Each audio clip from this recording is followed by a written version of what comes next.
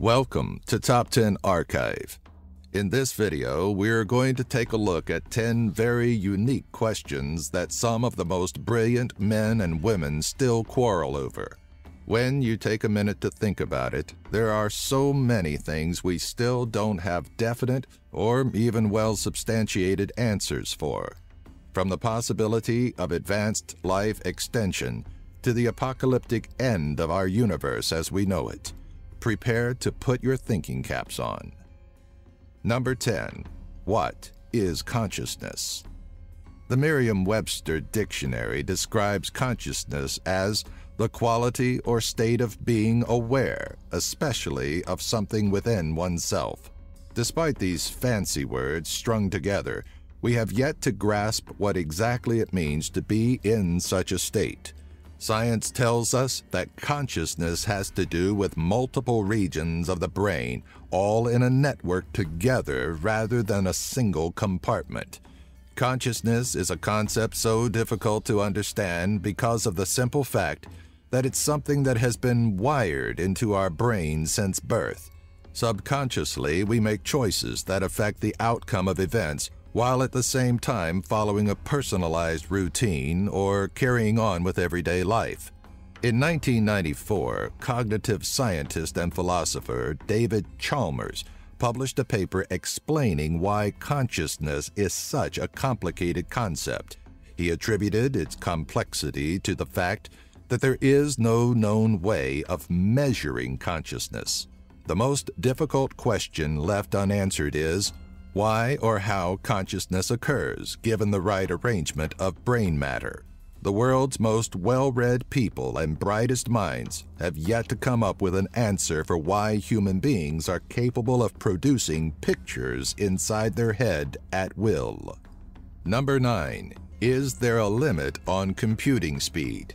In 1958, Jack Kilby, an engineer working for Texas Instruments, cast a pattern onto a 0.4-inch or 11-millimeter long surface consisting of germanium, creating the first known integrated circuit. Due to the fact that this circuit was capable of holding no more than a single transistor, the chip could only hold one bit of data, which came in the form of a 1 or a 0, as associated with binary, depending upon the transistor's configuration. Ever since a pattern was discovered in 1965 by Gordon Moore, co-founder of the Intel Corporation, computing power has nearly doubled on a 2-year rotation. Because of advances in technology, engineers have been able to double the number of transistors they can fit on computer chips. These advances increase the speed and power of computers as the number of transistors continues to surge from years previous. The more transistors, the more computations that can be performed per second. Is there a point in time when Moore's law will no longer be applicable to this process? Scientists have been looking into new systems, such as quantum computing, because, as of the time being, there is no way of knowing if computing speed can continue to increase at the accelerated rate it has shown to do. Number 8. Is there a way to live indefinitely? Death is something that affects all of us. From the loss of a pet to a close relative, it is a sad thing, and something most don't look forward to or wish upon others. Because of its many inconveniences, if you will, some scientists have taken steps in the direction of finding a way to eradicate death attributed to natural causes from society, or at the very least prolong its coming for as long a time as possible. As one source sums up quite nicely, the times we live in now are unlike any others. We don't think of aging as a fact of life, but rather a disease which should be treated or possibly prevented. Currently, the average life expectancy stands at 71 years, while in the early 19th century it was just about half this. Ray Kurzweil takes 150 vitamins a day in an attempt to cheat death. Kurzweil hopes this routine will keep him long enough to see times where biotechnology and nanotechnology work to augment people's immune systems and rid them of disease. Sadly, science has yet to shed any light on the possibilities of living infinitely or greatly expanding the average life expectancy. This enters uncharted waters for a community based on fact and well-substantiated explanation.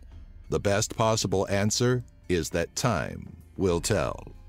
Number 7. Are humans the only intelligent life forms in the universe? This question may be among one of the most controversial and sensitive subjects brought up.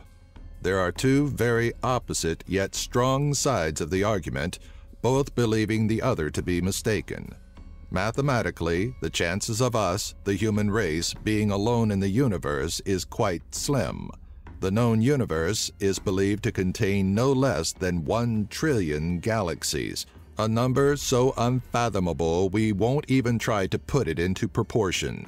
Of the 50 sextillion planets said to possess the right conditions to support life, 500 million are in the habitable zone of the Milky Way, the galaxy of which Earth is still a part. Still, without concrete evidence, there is no way to prove or disprove the existence of an alien race. This will be one of those topics, just like the possibility of there being a creator, which will remain heavily scrutinized and something that science does its best to stay out of until measurable data is found. Number 6. Will there ever be a human overpopulation? Reverend Thomas Robert Malthus was born on February 13, 1766 in Surrey, Great Britain. He is not only known for his work as a demographist, but best for the paper, An Essay on the Principle of Population. In it, he observed that sooner or later, population will be put back into check as a result of naturally occurring events such as famine or disease. Malthus reasoned that the power of population is indefinitely greater than the power of Earth to produce subsistence for man. This led to the birth of what is known as a Malthusian catastrophe, meaning that the human population will always return to subsistence level once agricultural growth has become greater than that of which the Earth can yield. Advances in medicine and sanitation are contributing factors to the greatest population explosion in history, which is currently over 7 billion people. Is there a chance that Malthus may be behind the times?